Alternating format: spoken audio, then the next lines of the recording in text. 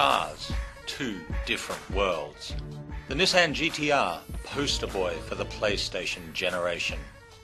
The Bentley Continental Super Sports, a leather-wrapped cruise missile, built for the discerning gentleman racer. The GT-r's 485 horsepower twin-turbo V6, sophisticated all-wheel drive system and chassis controls make it a technological tour de force and the stuff of legend. But the Super Sports is no slouch either. It has a 6-litre twin-turbo W12 engine and its own fancy set of electronics. Two cars, two different worlds. What happens when they collide?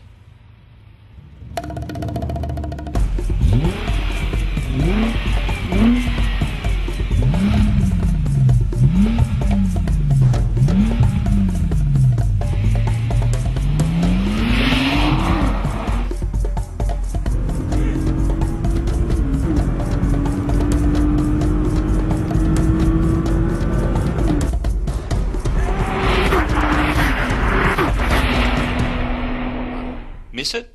Then let's take a closer look. Despite weighing some 5,000 pounds, the big Continental Super Sport scores the whole shot thanks to its all-wheel drive system and the 620 horsepower and 590 pound-feet of torque. The GT-r, down 1,000 pounds and 136 horsepower, rapidly makes up ground. It hits 60 1/10 quicker than the Bentley and just keeps pulling away. At the finish line, it's the GT-r in 11.9 seconds at 120.1 miles per hour. The Super Sports is just behind, nailing the quarter mile in 12.1 seconds at 113.8 miles per hour. It's an astonishing performance by a $273,000 super exotic. But it's proof that money can't buy everything.